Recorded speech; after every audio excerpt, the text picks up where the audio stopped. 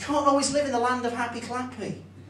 It's part of human experience, the journey of life, going through a lot of change. Sometimes it's okay to have hippo time. I'm about to tell you a story. None of you have heard the story, and let all of you know there's a happy ending. 2004, I want to write a book called Sumo. My mate Steve puts me in top with one of the top publishers in the UK about publishing it. He says, Paul, they'll love it. And I know the editor makes the decisions. I'll pass on your details to her. I put so much effort into the book proposal. 2 weeks after I sent it, get this. After a few opening pleasantries, she says, I have to say my reaction to your title isn't very positive. You see, I'm not convinced that shut up, move on, seen on the front of a book in a bookstore is going to make the majority of people think I must have that. It wouldn't make me want to buy it, it's quite aggressive, and I don't particularly like being told to shut up. And I'm a northerner. I think more sensitive southerners might be turned off by this evening. I thought, come off the fence, tell me what you really think. I did think, though, about question number 4, how can I influence and improve the situation? My mate Steve, who introduced me to this one, was speaking at an event in Leeds. It was a charity event. I was going along to support him, and so was that woman. I sent her an email and said, I take on board all you say about sumo sounding aggressive, but I genuinely, honestly believe it's got some legs in it. Could I possibly meet you for an hour beforehand, take you for coffee before that event? I just want to share a bit more about why I think sumo could actually fly. She agrees to that. We meet in Borders in Leeds. She gets a coffee. I take my sumo t-shirts. I take my testimonial letter from the Premiership football team. I give her a copy of the postcards. The one you've got. I say, look at the one, look at the right-hand corner, bottom right-hand corner, Rachel. I said, it's of a funny-looking guy on a unicycle. I said, a sumo on a unicycle. I said, maybe that could be the front cover. I said, if people look at that, I don't think they'll see it as aggressive. They might see it as fun, different, memorable, quirky, but not aggressive. She says, you know what, I'm going to take this back to the sales team. If they think they can take this to the book trade and sell it to them, you've got yourself a deal. I'm like, yes! And a week later, I've spoken to other colleagues and their reaction was similar to mine. A book title has to work from the outset, and Paul, yours doesn't. Now, of course you know there's a happy ending. But at the time I didn't know that. I wasn't ready just to ponder my 7 questions and move on. Sometimes you need to give yourself a bit of hippo time, you need a wallow. But do you want to say a couple of things? Never make a really, really important decision when you're in hippo time, because you're just in an emotional state. Just give it a bit of time. And please also remember this, hippo time is okay. It's okay. But it's temporary. Folks, it's part of the journey, but it shouldn't be our destination. But some people spend too long wallowing. They spend too long in hippo time. I'm 44.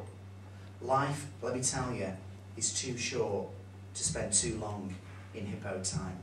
It's okay, but it is temporary. It's not our destination. Unless, of course, you choose to make it so. Love to tell you that within 5 minutes I've shut up and moved on from that email, but I haven't. 48 hours later I'm working in London. I get a train from Warrington Banquee to London Euston. I'm still in my hippo time, but I've got this kind of ritual. And this is what I encourage you. Sometimes even when you're feeling down, behave right. You see, for me, sometimes feeling down, but I still read books. In my car, I sometimes listen to audio CDs. I do stuff that will pick me up. Zig Ziglar said this, motivation is a bit like having a wash. You need to do it more than once to get the full benefit. Some of you need to be aware of that. You know, so I wouldn't just like, oh, I've heard McGee, that's it, we've done sumo. Sometimes it's about revisiting, replaying, read this book, look at that, look at this. I go into W.H. Smith's The Forecourt of London Euston. I go to the business management section, there's a book there that dominates the top shelf. It's a book called Who Moved My Cheese?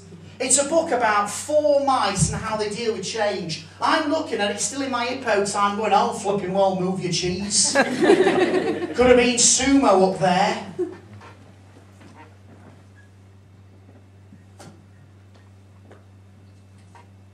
And then I had a bit of an epiphany, if you want to use that phrase.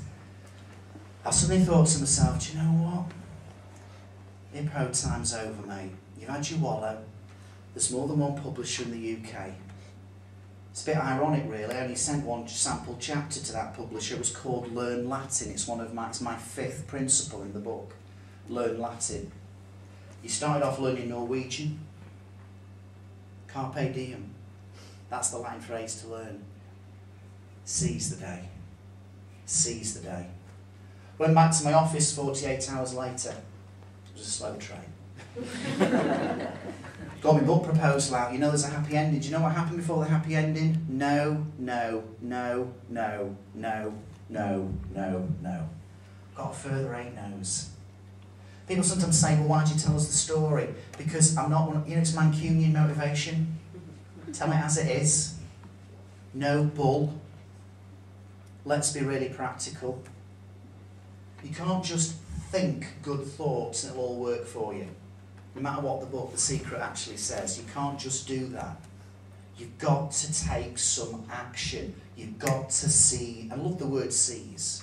That ain't a passive word, is it? That's about doing stuff even when you feel uncomfortable.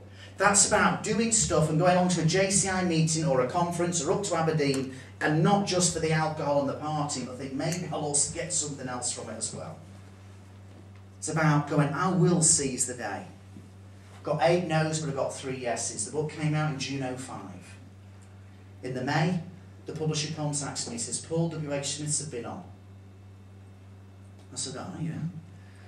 He said, they've chosen to make Sumo Business Book of the Month when it comes out. I went, oh. It's not really a business book though, is it? It's more of a personal development book. He said, Paul, if W.H. Smiths want to make it Business Book of the Month, it's a bloody business book, okay. I said, so what does that mean? He says, it means this. When you go into a W.H. Smith's in the month of June, there's a business management section there, you won't see a book like Who Moved My Cheese on the top shelf. You'll see the funny looking guy on the unicycle. That's a London railway station, June '05. Those of you near the front may see the book that wasn't being well promoted at the time. Bottom right corner was by a guy called Alan Sugar, called The Apprentice. Because maybe sometimes it's good not to leave your dreams in the bin. It's good to have your hippo time. But it's good to decide, I will learn Latin, I will seize the day. Ultimately though, folks, let me tell you this, it's not about the book. It is about the message.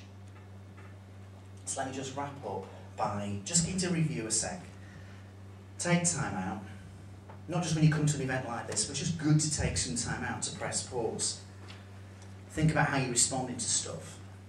Be aware of the inner critic and the martyr and other types of thinking that won't help you. Use the 7 questions. They're just a catalyst. You'll come up with some other stuff. But we need as much bloody help and support as we can get at the moment, I'll tell you. Because we're surrounded by a lot of negativity. We're surrounded by people who think it's a lot easier to wear the victim t-shirt. Have hippo time, just remember it's temporary. And learn that Latin phrase, carpe diem, seize the day.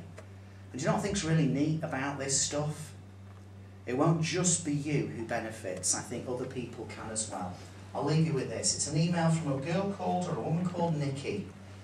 Nikki just says this, Hi Paul, I was made redundant on Friday. It was a dull but well-paid job. I wallowed for half a day, then still feeling angry and let down on my way home. I bought your book in Heathrow Airport and I read it from cover to cover whilst waiting for my flight. You see, I've always been the type of person to see opportunities when faced with adversity. But your book has given me the insight, the courage and the determination to pursue my dream career. Thank you. Folks, if I'm honest with you, I like that photo. Pretty proud of that, if I'm honest. Sumo, now it's been out obviously 3.5 years, it's been translated into 11 different languages. And again, if I'm honest, I get a bit of a buzz out of that. But you know, that's just ego stuff. Why do I really get something when people email me about how it's helped them? Well, particularly with Nikki, the reason why I get such a buzz is because she's never met me. And she's never heard me speak. But Sumo made a difference to her. Folks, in all that you're doing for the coming year and for the rest of your lives, I wish you a shed load of success and I hope Sumo makes a difference to you. Thanks very much. Cheers.